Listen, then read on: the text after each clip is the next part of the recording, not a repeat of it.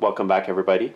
Dave, we received a question under one of our videos. Somebody was asking me if they still have to mix the fuel in for their older chainsaws at 32-to-1 like it was like 30-40 years ago. Right. Well, it's kind of funny you say that. I have an older Mitsubishi T110 trimmer, and it actually says on the cap, mix 20-to-1. Yeah, that's an insane amount of oil. What do you think about that, Dave? Should you still keep doing that now? Well, I mean, I don't know.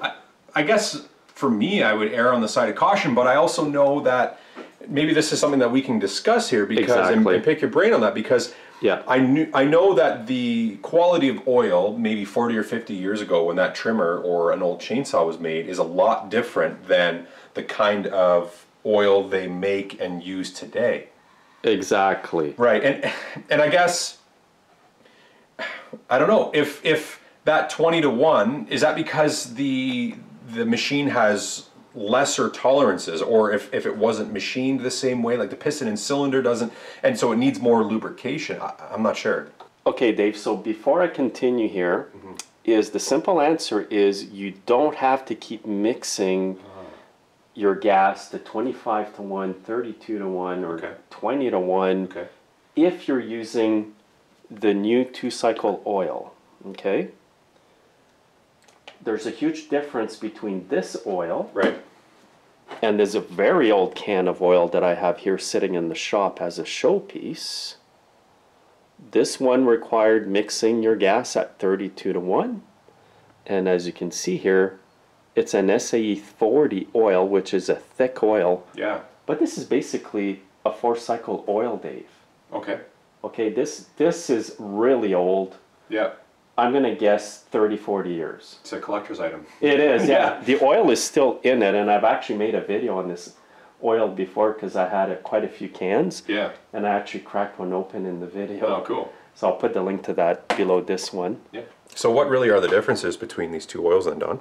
Okay, so this one here, which is the oil that we use now, is basically a 2-cycle oil formulated to be used at 50-to-1. Okay. This oil here, by the way, is made by Castrol. It's a 2-stroke oil. Now, you have to remember that today's oils, like you mentioned earlier, are much better than these ones. These ones are specifically designed for 2-cycle high-revving engines. Right. As you can see here, and I showed it just earlier here, it's SAE 40. Basically, it's a 4-cycle oil that you can use in your gas. So it dissolves maybe easier than the 4-stroke oil back in the day. Exactly. So basically, you would have to use a lot more of this oil to get the same benefits as this one. And is that because it doesn't, is that just because it doesn't dissolve as well, or doesn't mix through? It'll mix really, really well in the gas. Okay. Both of these oils mix really good in the gas because I've actually tried this in the gas before. Right. The only thing is the properties in the oil. Like I said, this one is specifically designed for 2-cycle engines. Right. This one is also for 2-cycle engines, but it could have also been used in 4-cycle engines. Okay. So it's just not designated as a specific oil. The ingredients in this oil are much different than this one. Okay. So basically, that's why you can get away with using less of the new oil nowadays than the old oil. Okay. Because you get the same benefits with less. Right. So I guess, okay, so...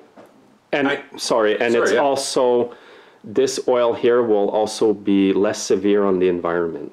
Oh, because you're putting less into it, in your gas. And it's probably designed for emissions reasons. Absolutely. Like, you know how some golf carts, it'll say on them 100-to-1 mix if you have a 2-cycle engine? Yeah.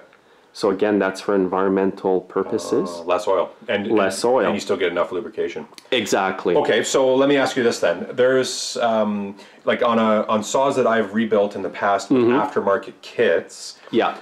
You have always told me to run, so first of all, you always tell me to run 45-to-1 with this stuff, just extra protection. Yes.